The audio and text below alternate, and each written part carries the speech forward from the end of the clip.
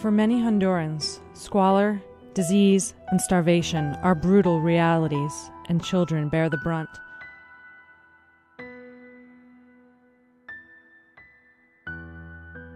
The very ground is a threat, teeming with parasites that sap their strength and leave them vulnerable to infection. WHO, the World Health Organization, estimates that 2 billion people are currently infected. Among these, millions of children die from malnutrition each year.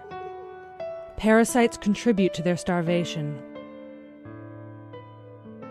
La edad de 0 a 5 años es una edad clave para el desarrollo del niño y es donde los parásitos más afectan porque ellos también necesitan alimento, necesitan carbohidratos, necesitan grasas y sobre todo necesitan proteína. In Honduras, 12% of all childhood illnesses are the direct result of intestinal parasites. Hay una relación muy directa también entre el rendimiento escolar de estos niños con la carga parasitaria que puedan tener. Pueden presentar anemia, cansancio, palidez, pérdida del apetito, pérdida de peso y agrandamiento del abdomen. It is now possible for these children to reach adulthood healthy, whole, and free from the threat of parasites. Today, experts agree that focused global efforts can end child hunger. The mass treatment of intestinal parasites is a key component in this strategy, protecting children from diseases that rob them of their future. But when children are born into poor communities with inadequate sources of water and sanitation systems, raising healthy children can seem like a monumental task, even for parents with the best intentions. El problema es que los niños míos, las lombrices les salen por las narices, por la boca. Este niño, por la nariz una vez le estaba saliendo, por la boquita también. Y la más grande también, así. Ahí me daban lástima pocos niños todos desnutridos, en principal el niño pequeñito, ¿va?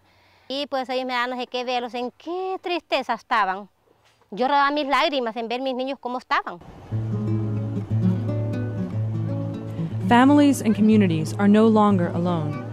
International organizations such as UNICEF and the World Food Program, aided by major foundations, generous donors, and local governments, are also taking part in this global initiative as part of the Millennium Development Goals. These programs combat malnutrition, reduce child mortality, and improve maternal health. En el campo de la desparasitación vamos a tener una incidencia directa con población escolar. Y por lo tanto, lo que necesitamos es garantizar que esos niños y niñas que asisten a las escuelas tengan las mejores condiciones de salud para poder seguirse educando y para poder representarle al país en un futuro ciudadanos productores y ciudadanos saludables. In Honduras, the National Deworming Campaign plans to implement a strategy which aims to change people's habits for a healthier, happier life. The campaign will provide deworming medication for the entire infant, child, and adult population according to international standards of care and safety. The campaign will also supply vitamin A to infants and their mothers. A crucial part of the campaign is to help create new attitudes and habits among families, which can prevent intestinal parasites. A variety of media resources will be used to creatively inform and inspire parents to adopt healthier habits and prioritize the care of their children.